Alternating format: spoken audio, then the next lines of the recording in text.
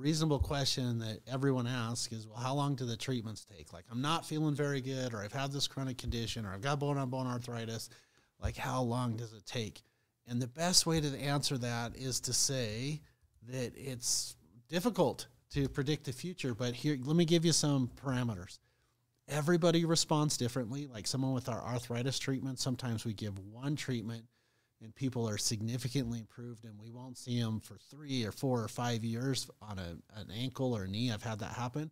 Other times people need 4 or 5 treatments. So to kind of start outlining some parameters for arthritis conditions, it's usually 3 to 5 treatments for a rotator cuff or a bone-on-bone knee, and then some periodic maintenance therapy, usually every 12 to 18 months.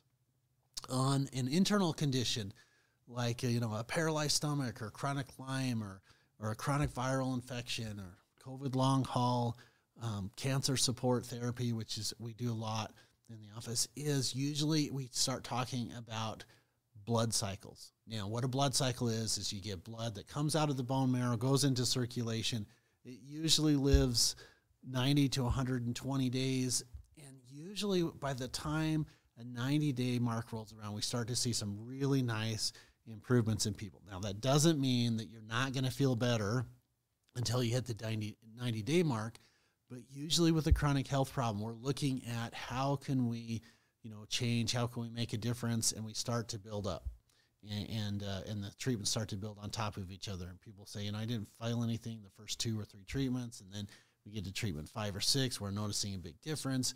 And we usually do internal treatments on a series of 10 treatments. Then we do a reevaluation. For sure, we'll do some live cell analysis and some SIRA and a system survey and a Ragland's test. Like, that's kind of some of our markers. Depends. We might be doing additional blood tests. It just depends on what we're looking for. On some of the liver and kidney markers, we're that 90, 120-day mark. For platelets and some of the red blood cells, it's a little bit longer.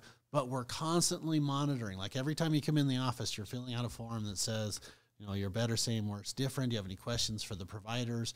And we're always looking to help people. Sometimes we stay with the protocol. Sometimes we're tweaking things. But that's a really nice overview on the injection procedures for arthritis or the other series. Usually it's a 90-day mark. Sometimes people are so much better. Like, I just had a little girl today. We've gone through 90 days of treatment for a really, really difficult stomach condition, 100% better. Other times people will have, a chronic myalgic encephalopathy, or will have, a paralyzed stomach or some hormone imbalance, and it could be 2 or 3 blood cycles. Everybody's different. We try and treat the individual, not the disease, but that's a nice overview on how long